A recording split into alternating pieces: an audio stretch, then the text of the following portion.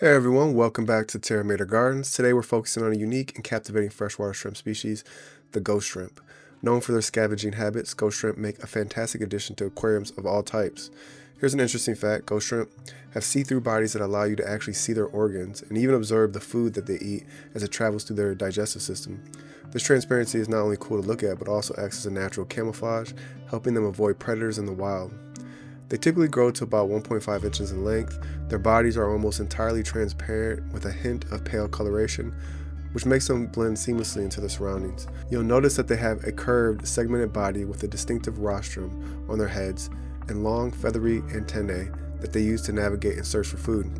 Ghost shrimp are native to freshwater streams, rivers, and ponds across North America, particularly in the Southeastern United States. In the wild, they're usually found in slow-moving or still waters where they can find plenty of algae or biofilm to feed on. In an aquarium, ghost shrimp adapt well to various water conditions but prefer a stable environment with a neutral to slightly alkaline pH between 7.0 and 8.0. They enjoy tanks with lots of plants, rocks, and hiding places where they can scavenge and feel secure. These shrimp are quite hardy and can adapt to different water temperatures, making them a great option for beginners. Ghost shrimp spend most of their time foraging along the substrate, plants, and any other surfaces they come across. They're incredibly efficient at cleaning up leftover food, algae, and organic waste, which makes them helpful in maintaining tank cleanliness. They're omnivores, meaning they'll eat a mix of plant and animal matter. In addition to algae and biofilm, they enjoy sinking pellets, flakes, blanched vegetables like spinach and zucchini.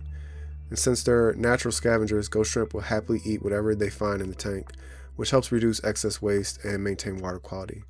One important behavior to note is their molting process. Ghost shrimp molt regularly, shedding their exoskeleton to allow for growth. During this time, they're more vulnerable to predators and often hide in plants or crevices until their new exoskeleton hardens. Ghost shrimp are relatively low maintenance and can thrive in a variety of tank setups. A small group can live comfortably in a 5 to 10 gallon tank, but larger tanks are better if you plan on keeping them with other tank mates.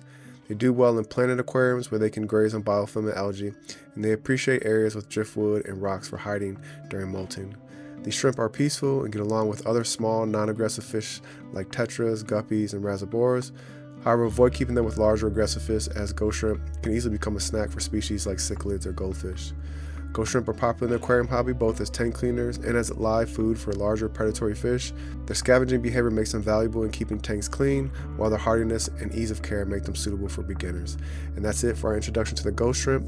Thanks for watching. Don't forget to like, subscribe, and drop a comment if you have questions or ideas for future videos. Until next time.